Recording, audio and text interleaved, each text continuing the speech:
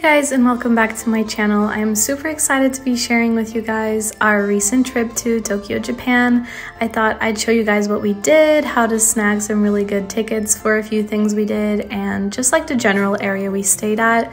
A lot of you liked my New York City guide, so I figured if any of you were going to Tokyo, maybe this would come in handy. The first leg of our flight was just from Lisbon to Paris. We flew with Air France. Unfortunately, my nose started bleeding during this flight, which is not usual, so I had to switch into my fiance's t-shirt. But other than that, the trip was fairly smooth. No complaints about Air France. The only thing is that we did have a slight delay, which was not their fault. So we did have to do some running at the Paris airport, and we were very sweaty once we finally boarded our flight to Tokyo. From Paris to Tokyo, it was 13.5 hours on the way there and about 15 hours on the way back. And we took an overnight flight, which was a little bit more pleasant because you can just sleep through it. One of the things I will recommend was this little foot hammock that I got from Amazon. It was like $12 and it actually made the whole experience in economy feel much better on my legs. So if you don't have one of these, highly recommend. It takes up very little space in your bag.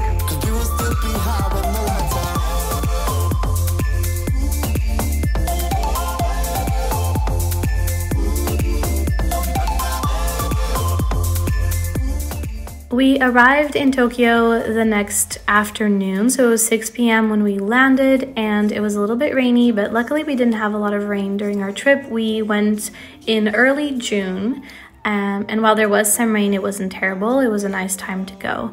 One of the first things we noticed was that the metro system is so efficient and everyone lines up so nicely. I highly recommend adding the Suica card, which is their transportation card, to your Apple Wallet, because if you do this, you'll be able to top it up directly using your credit card and you'll never have to depend on any machines or anything like that. We just found it very handy because you just tap your phone and go right in and you can see how much money is still left. It's just a very efficient way of doing it. The first place we stayed at in our trip was this area called Ginza, and we stayed at the Hotel Grand Back in Ginza. We had an excellent experience. This is not sponsored at all. I just like sharing where we stay to make it a little bit easier for you guys to just, you know, have a reference point. One of the first things we noticed was that like the lights turned on automatically, music started playing, the shutters raised, and their toilets are really funny if you're not from Japan. They have like a little jet with water for your front and your rear, and you can dry off, and it's very interesting. And we decided not to go out for our first night in because we were very tired, and instead we just picked up a bunch of very random Japanese snacks and gave ourselves a nice big stomach ache. But it was worth it. Everything is really affordable. We use 7-Eleven a lot. They have supermarkets everywhere, and it's a great place to get cash from an ATM as well because they do take international cards. Next morning, we woke up at around 5 a.m., not by choice, but by jet lag. And so we just decided to make the best of it. Our hotel did have breakfast included, and it was kind of like predefined every morning. And this morning was French toast. It was absolutely delicious. And then we just headed back to the metro. One of the things I did want to showcase to you guys is this wonderful belt bag that I have from the brand Andar, who's very kindly sponsoring today's video. I find that when I go on trips like this, it's very important to me to keep everything very close to me. And in Japan, it's especially important that you always have your passport on you.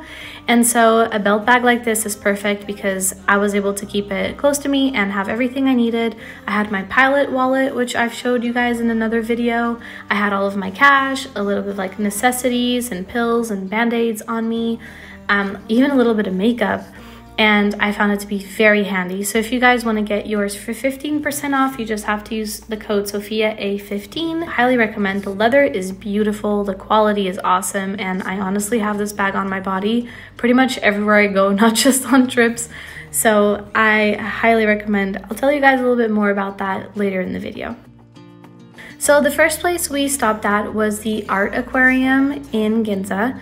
We decided to start here because we weren't sure how tired we were going to be this day, so we figured doing something close by for the first day was the way to go. And it's just in a big kind of department store.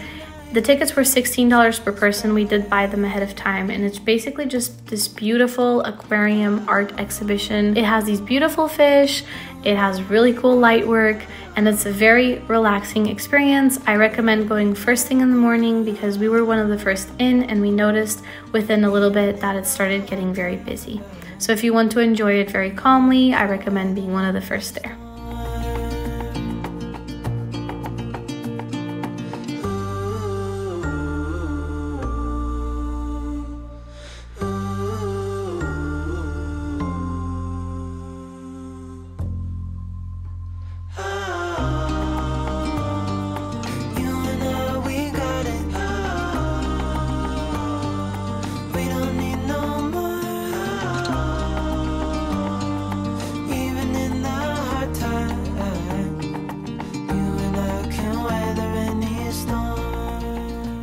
Next up, we got in the metro once again and explored the area near the Imperial Palace Gardens.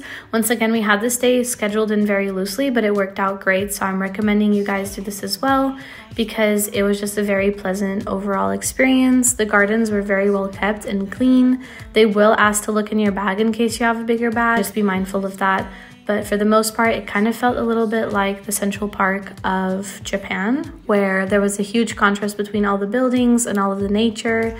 And I highly recommend just walking around and exploring this area. Do remember to stay hydrated if you're going in the summer because it gets very warm very fast, but it was a very beautiful experience. Then, you guessed it, we got on the metro once again and we headed over to Tokyo Skytree. It was $13 per person.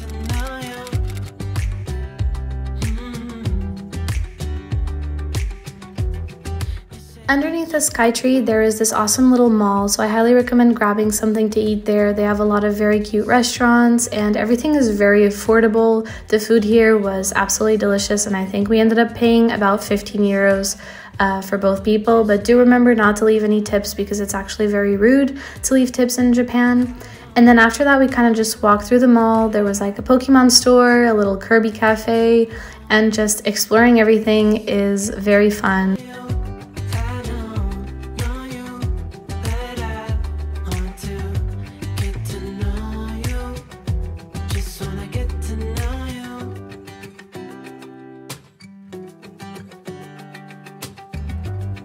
We also grabbed these ice creams. They were delicious. We were just trying to wait until our slot in time. We did book the tickets ahead of time and I recommend you do so as well. And we just showed up at our scheduled time. And then we got to enjoy 360 views of all of the city. And it's really the first time where we realized just how big this city is. So I highly recommend you take some time to kind of just take it all in. There's a point at which you can even walk over the glass. I don't recommend doing it if you're not a fan of heights, but if you are, it's very fun. And then we kind of just went back to exploring and seeing all these cute little dogs that everyone has. And of course, we had to stop at one of these machines to buy something completely useless, but very kawaii. At night, we went back to the Ginza area. They have a lot of shops, everything from Uniqlo to higher end stores. So if you want to shop, I highly recommend doing so at the end of the day when it's a little nice and fresh. Day 2, we headed over to Shibuya. We took the metro. It took us about 20 minutes from where we were. Everyone told us to avoid the metro during rush hours. We didn't actually consciously do it and we never really had a problem, so I just recommend checking it out and seeing what you feel comfortable with. The first place we stopped at was Shibuya Sky. it's another viewpoint and we did buy tickets ahead of time once again. I believe that the tickets for this one were about $13.5 per person. And we also had a scheduled time to show up. And this one in particular is very cool because it gives you views of Shibuya Crossing from above. I've also heard it's very beautiful during sunset and at night, but we prefer to do it in the early morning because we had a busy day. Here, I just recommend taking your time, taking it all in. It does get very warm even though it's high up, so do keep that in mind for whatever time of the year you're going to visit. But other than that, it's a very, very fun thing to do. We are dreamers of the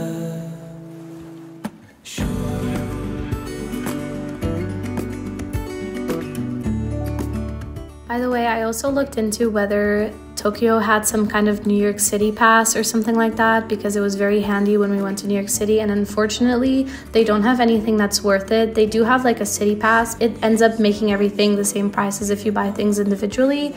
So in this particular case, we just decided to buy things individually, but you can save some money by buying things online ahead of time.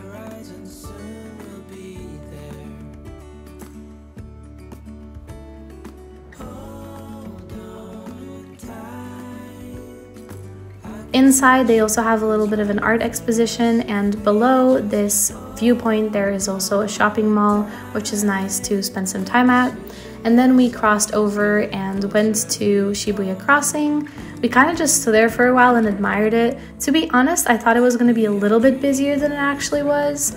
This is what it looks like when people are crossing, but I believe that we were maybe not there during a busy period. Maybe it just wasn't like the right time of the day. It was still very cool. And then we stopped at the Hachiku statue. If you've seen the movie, you know what it's about.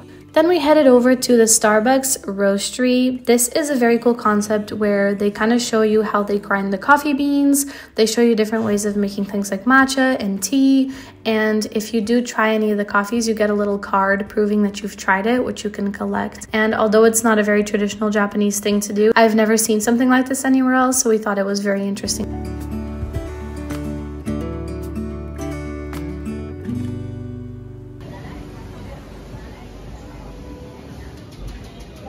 As you can see, I did enjoy my tea. Our very last activity of the day, and probably one of the highlights of this trip, was Team Lab Planets. It's $25 per person, and this one you really do have to book ahead of time. And what it is like a fully immersive art experience where every room is meant to cater to different senses and experiences. This particular room was a squishy room you kind of had to go through.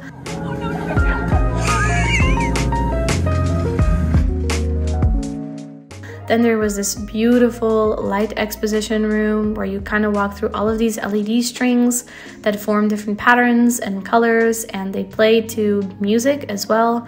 And it's a very cool sensation. I recommend just taking your time exploring this room. Do keep in mind that it does get fairly busy, so I would recommend trying to be one of the first people in for your designated time slot. That's how we got this room to be so empty, because it was fairly empty when we went in. We had the 6 p.m. slot, and we made sure to be one of the first in at 6 p.m.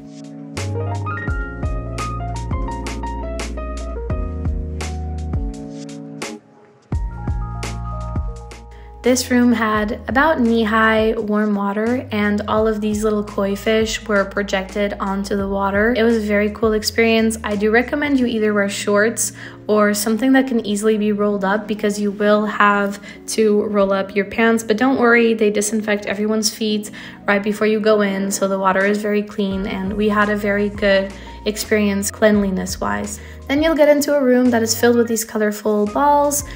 Some of them, if you tap them, they do change color. You're supposed to do this. A lot of people were like mad at us for hitting the balls, but there was a lady holding the sign at the entrance of the room that explicitly said you're supposed to do it. So don't let tourists who are not paying attention deter you from fully experiencing this room. Last but not least, there was the flower room. It was a gorgeous experience. They make sure that not a lot of people go in at the same time, so you can truly, fully experience it. And they let you have about 5 to 10 minutes in the room, and then you can come back in if you didn't have enough time. So any of these rooms, if you really want to enjoy them again, you're allowed to experience them as many times as you want. You have a time to come in, but you're not forced to go out at any point, unless it closes, obviously. The last room has these little beans that, once again, you're supposed to like find the one that you can touch that'll change all the colors. Again, we got a lot of weird stares, people looking at us, so we were touching the exhibition. There was a lady standing with a sign saying you're supposed to.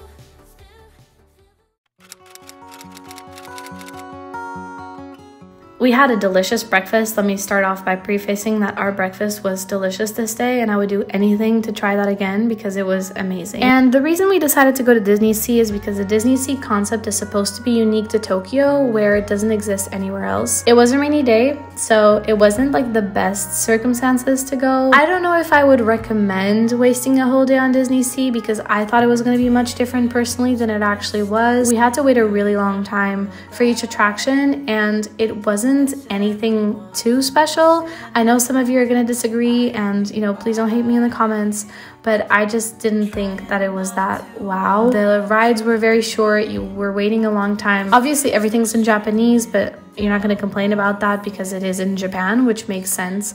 But just keep that in mind if you're going with little children. They won't really understand the majority of what's going on. But I will say that the snacks were delicious. So we made this day worth it by going around Disney Sea and trying every single snack that we could. Everything is very affordable compared to Disney's in places like LA and Paris, for example.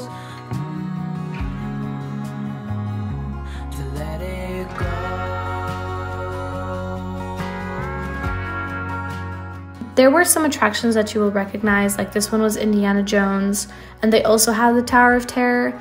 And if you want to buy Disney ears, this is the place to do it because usually they're like $30–40, and here there were only like $10 to $15. So this is the place to buy Disney ears if you want to get your hands on a pair of them. The concept of Disney Sea is that there's different little ports, kind of, where there's one that's supposed to be America, one that's supposed to be Italy. Overall, we did feel like we had quite a few days in Japan, so we weren't too sad that we used this day on Disney Sea. But I feel like the next time we go, we probably wouldn't be doing it. Maybe we would have tried Universal or Nintendo World instead. By the way, I saw some pictures of these green Mokis that were meant to be the little aliens from Toy Story. We tried to find them. It turns out that they were $32 for 4 Mokis. So we ended up not having them because we didn't think it was worth it. So if you've seen pictures of those online, just be warned, they are extremely overpriced. The light show at the end of the day, however, was very beautiful. So I do highly recommend the light show.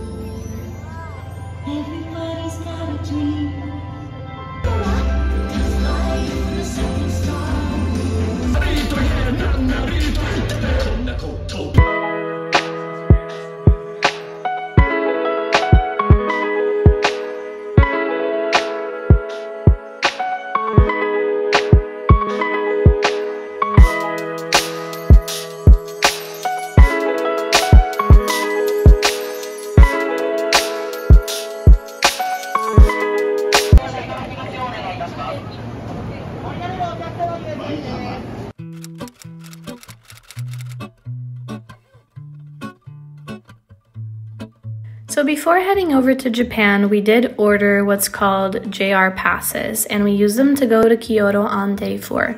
JR passes are bullet train passes that allow you to use the bullet trains in an unlimited way for a set price. And beware that you can only get this if you order it to your own country. They do not really sell them in Japan because these are meant just for tourists. So what you do is you order them online, they get delivered to your house, and then you exchange them for the pass once you actually arrive, either at the airport or one of the train stations. And what you do is you take your JR pass, which you only get one of, so you really cannot lose it, and you exchange it for bullet train tickets on the same day. There are some trains that you are not allowed to take, but it's very few, so just make sure you're getting on the right trains. And you can either do reserved seats or just sit in the non-reserved seat area. We've done both, and both were good experiences, so not a huge problem. And we paid about $200 each to travel for 7 days, which was a very good price if you compare it to what you would have paid for individual tickets.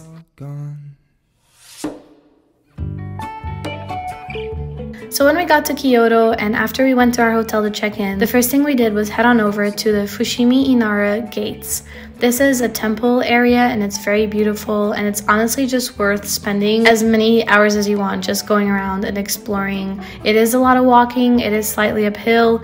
Do bring water if you're going during a warm season, but it is a wonderful experience. It's very gorgeous and very unlike anything I'd ever seen in my entire life. In the moment I hung desperately, the other ring on my wrist is gold, pairing with the light it holds. When I return from my skin and bones, I'm remembering the words you told me. One thing I highly recommend doing is looking through the little stores between the train station and the actual temple, because they have very cool souvenirs there. And our favorite personally was the chopsticks store. There was a store that was filled with chopsticks, all kinds of different prices. We paid, for example, $8 per pair, but we picked these beautiful wooden ones that we were able to get engraved with our names, and we thought this was like such a meaningful souvenir to bring from a country like Japan. I also bought my best friend her own pair, also with her name on it. After going here, we headed on over to the Kyoto station, which in itself is really worth exploring. It's very big, and if you go all the way to the top floor, there's this little park or garden at the top with very cool views of the city. There's also a department store attached to the station in case you're looking to shop, but if you just want to get a cool free view of the city, then I highly recommend it. One thing to note about the buses in Kyoto is that unlike in Tokyo where you enter through the front and pay immediately, in Kyoto you enter through the back of the bus and you pay as you're exiting. So this is just something to keep in mind.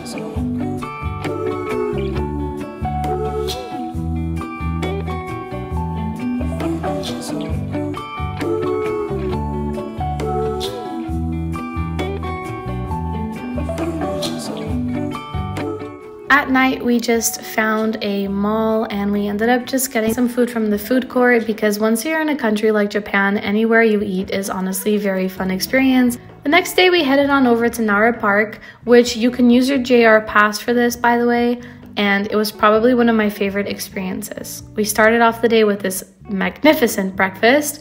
I cannot tell you how delicious it was. Again, wish I could have it again. And we headed to Nara Park to go meet the Nara deer.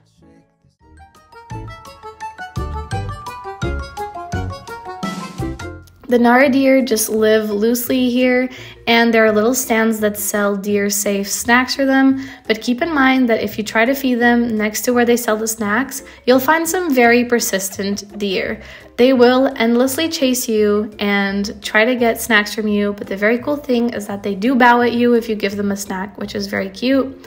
But do be warned that they're very persistent. As you see, these girls were running away from them, and this one nibbled me. It didn't hurt. They don't hurt you, but it was just very funny because I wasn't expecting to get bit by a deer on my butt. My recommendation is that you buy the snacks and you walk away from the area where they're selling the snacks, because that's where you'll find slightly less persistent deer.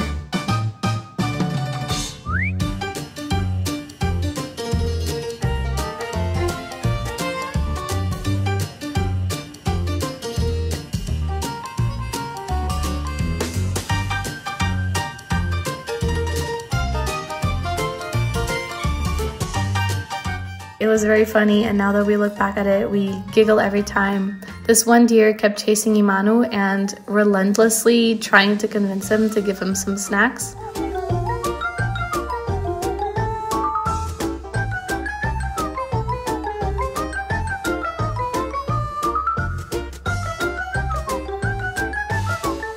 As you can see here, they were having a full conversation between the two of them, and it was hilarious to watch.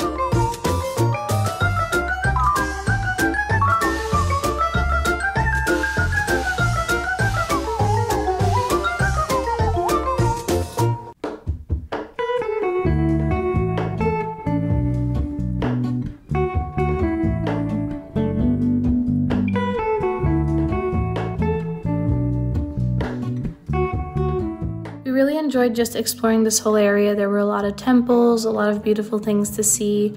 And at the very end of our time here at Nara Park, I ran into possibly the most polite deer in this entire world. She was very polite. She kept bowing at me every time I gave her a snack. I ended up giving her like a whole entire pack of snacks just because she was so adorable. If you move away from the snack stands, the deer are very, very nice. The ones next to the snack stands are extremely persistent.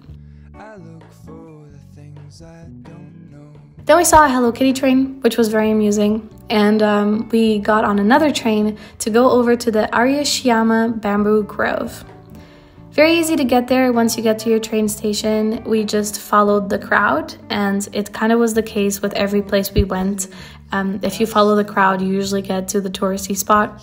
So this bamboo grove specifically was beautiful. I'd never seen bamboo this tall in my entire life. We loved that this part of the trip was so nature-based and a little bit out of the city. We also ran into this beautiful garden. We had to pay about $5 to go in total, I believe. But we think it was very beautifully well taken care of, and it was just a very serene experience. We really took our time to sit down and just enjoy the views.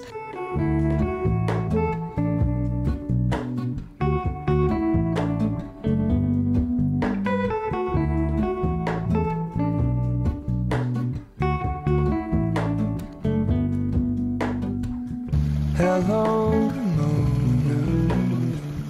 I mistook you for a dream. The engine glows, and I guess you always seem to know. Hello, Mona.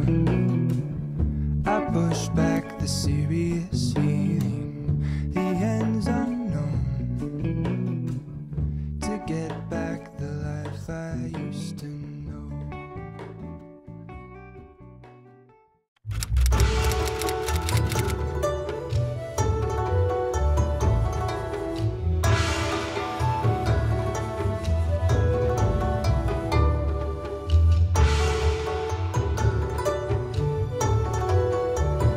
Next day we went over to Kiyomizu-dera. I'm probably butchering all of these beautiful names, but it's another temple area, and do be warned that it does require quite a big walk up, but it is very worth it. It wasn't anything that we couldn't handle, and we're not like avid hikers or anything, but it is like a nicely inclined 20-minute walk up, I want to say. Then we got to the temples, saw a lot of koi fish, and just basked in the beauty of the architecture of these buildings. They're genuinely gorgeous. As we were there, we were kind of looking up a little bit more history behind them because everything is usually in Japanese. But I find that if you just try to enjoy the views while there and then come home and kind of research what you looked at or research it ahead of time, then you're really able to kind of full circle the experience.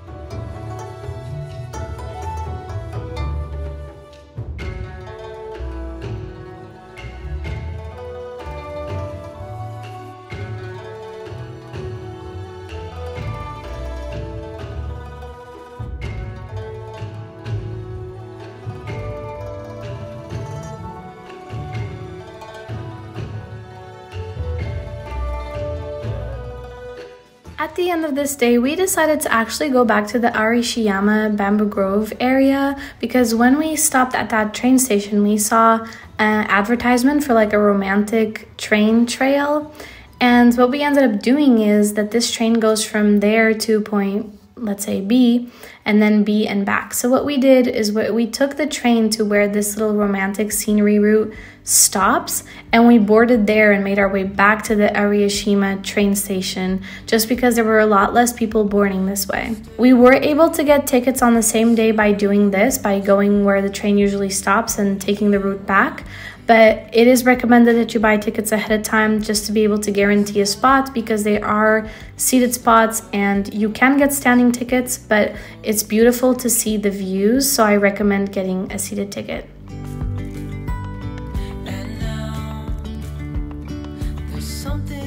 And that same day, we boarded the bullet train back to Tokyo and checked into our last hotel that was in a different area than we first stayed at. It was near the Sujinku area. I don't know how to pronounce that.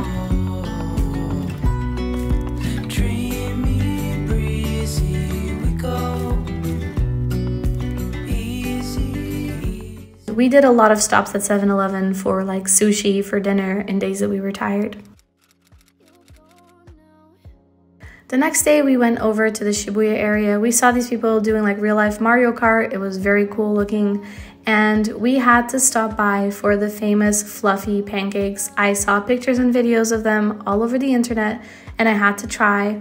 There are two main chains from what I saw. It was Flippers that we tried and there's the Happy Pancake. But Flippers was amazing. The pancakes do take a little long to bake. Do calculate about an hour of your time to spend here. But we ended up having both sweet pancakes and salty because they were absolutely delicious and I highly recommend. Right next door is the Pokemon Center in Nintendo World, so if this is something you think you'll enjoy, I recommend passing by. We did buy some souvenirs for family and friends that like Nintendo games and Pokemon characters, and we just had a lot of fun looking at everything and exploring.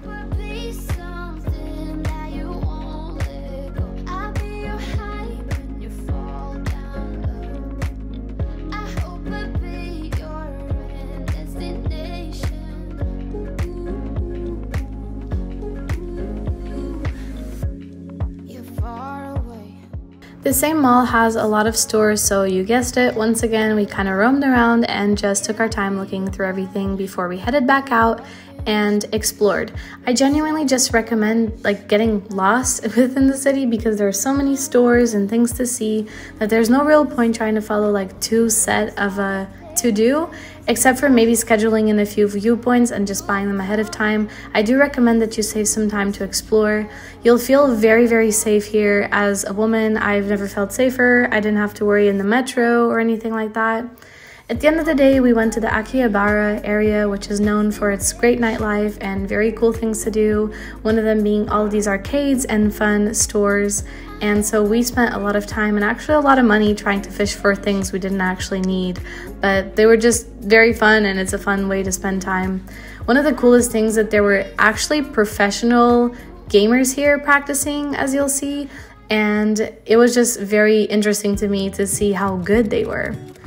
On the last day, we had some time before we had to head over to the airport, so we headed over to the Metropolitan Government Building. This building has a free viewpoint, so if you want to hit up a viewpoint but you don't want to pay a lot of money for it, then I highly recommend this one. It has like 360 views of this area of the city as well, but you get to see a lot of the parks like Yoyoshi Park, I think it's called. And it's just an awesome thing to do, especially because it doesn't cost any money. Before heading on to the airport, we did pass by a store to buy a lot of snacks to bring home. Last but not least, we headed over to Sensoji Temple, and it was a very busy, very touristy area, but we think it was worth it. It was just very beautiful as always. There's a party in the backyard, dance your problems away. I'm all about the good vibes. I know you're all about the good vibes. Do you know how much I love you? Wanna see you smile. Where's that happy girl that I know with a heart on fire?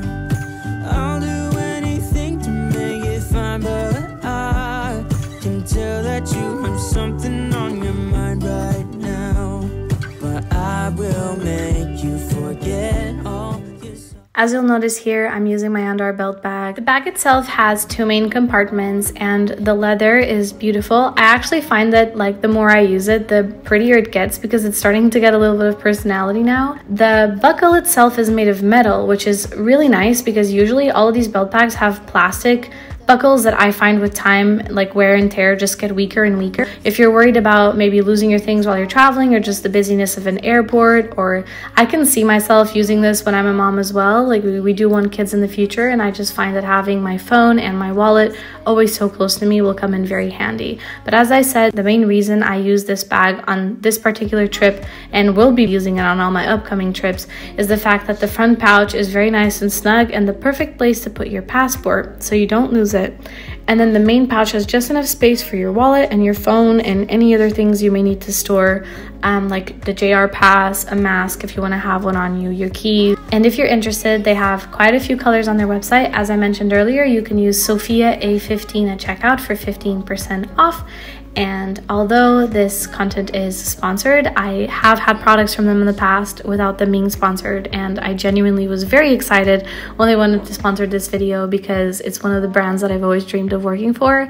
And thanks to you guys watching my videos, I'm finally getting collaborations with brands this cool. So thank you so much for supporting me and supporting my channel. If you haven't already, please do make sure to like, subscribe, and turn on notifications. Yeah, thank you so much for watching this video, guys. I hope that this helped you out. If you're going to Japan, I hope you have a wonderful time and that this video was able to help you a little bit. And I will see you guys in the next video. Thanks. Bye.